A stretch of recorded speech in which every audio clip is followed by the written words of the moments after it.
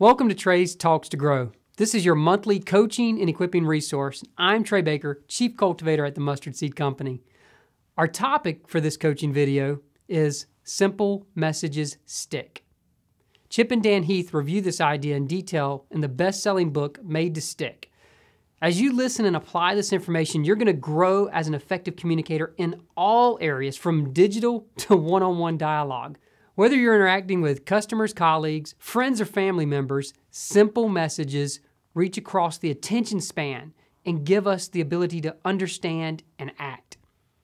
We've all heard the KISS adage, right? Keep it simple, stupid. I've never really liked that because I don't think that simplicity is about dumbing anything down. It's not that simple. Steve Jobs is reported to have said, "It takes a lot of hard work to keep something simple." That's true not just with design, but with communication as well. In an effort to be great and communicate simple messages that will stick, you have to communicate the core and leave everything else out.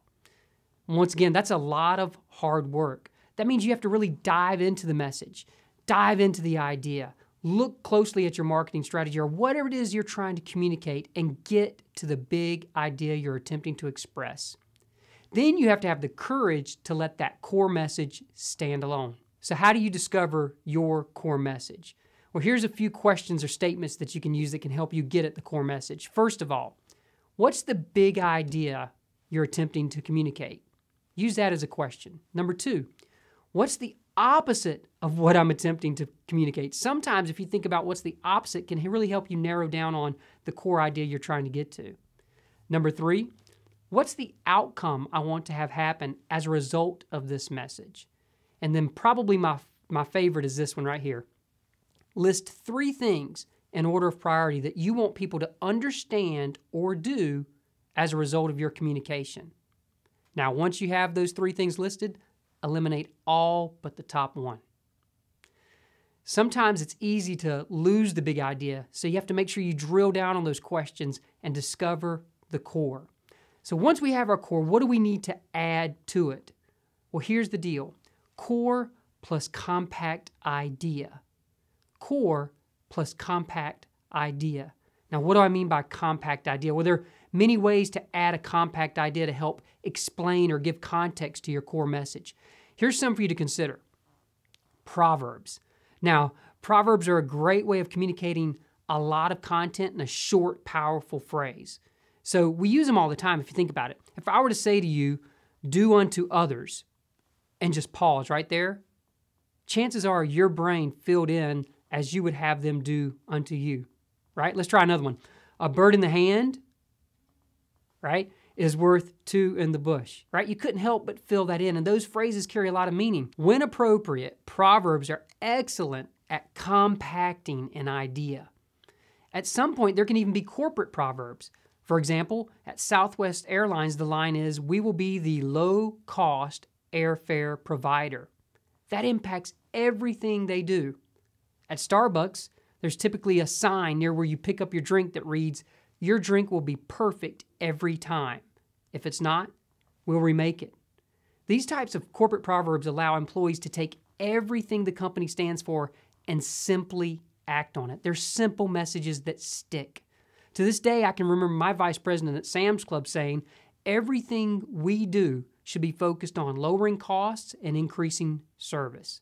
That corporate proverb made things pretty simple. Schemas are another way to add a compact idea to your core message. Schemas are preconceived ideas that we carry around with us to help us sort through information. It's part of how our brain works. The idea is you're anchoring to something that people already understand.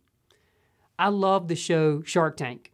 It's a show where would-be entrepreneurs go into a boardroom and pitch their ideas to a group of investors. The name Shark Tank should kind of paint a picture for you about what it's all about. On a recent episode, I saw all these people step into the tank and struggle to say what their company was even about, even though they had these great elaborate presentations. Then a stay-at-home mom stepped up and said her company was Toy Guru, and it was going to be the Netflix for children's toys. She had the sharks fighting to invest. Of course, she had more information to back it up, but by using something they could mentally anchor to, she had them right away. So find a way to tap into the preconceived ideas of your audience, and it'll help you simplify your message, and then your message will stick. One more example here that taps into our psyches and demonstrates how powerful a sticky and simple message can be. This is an example of a multi-million-dollar industry changing shift, all because of 2 words. Have you ever heard of lean, finely textured beef, or LFTB? It's a meat industry term, and it represents an approved process where finely ground beef scraps and connective tissue have been mechanically removed from the fat.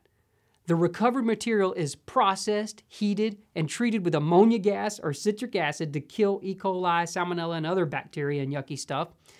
It is finely ground, compressed into blocks, and flash frozen for use as an additive to beef products.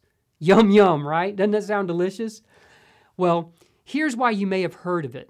While LFTB is the industry term, in 2002, a USDA microbiologist coined the term pink slime for this entire process.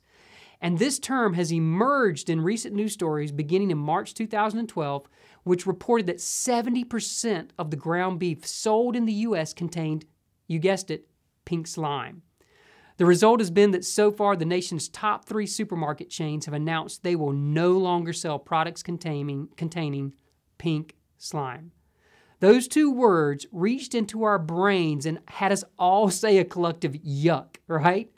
So simple equals the core plus a compact idea. Emerson said it best when he said, "To be simple is to be great." Here's to your being great at simple, sticky messages and increasing your effectiveness as a communicator. I'm Trey Baker with the Mustard Seed Company, coaching, training, and consulting for work, wealth, health, and self.